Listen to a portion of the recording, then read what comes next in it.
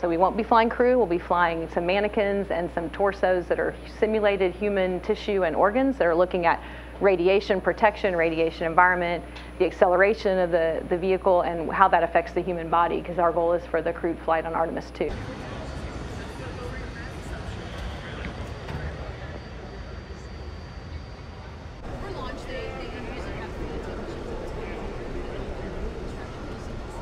They'll have liquid cooling in the vehicle as well. Yeah, it's a paddock on the shirt with tubing running. So we've worked with the planetary science community to advance. We have a little bit of time, so let me. Around, like I said, if you don't weigh your full weight, you don't get the full grip on it. The most physically demanding is the spacewalk training. It's like running a marathon twice, but on your hands, and at least for space station EVAs. And then the most spiritually or emotionally challenging is this time away from family. All right. As you turn away from the sun, you see your eye, and just like put it on a little.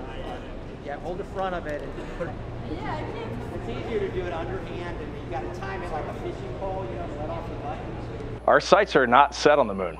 Our sights are set clearly on Mars. And everything that you're thinking about today, everything that we're going to do on Artemis 1 leads to Artemis 2, which leads to Artemis 3 when we hope to have humans on the surface of the moon. But Artemis 3 is leading to the rest of the Artemis program.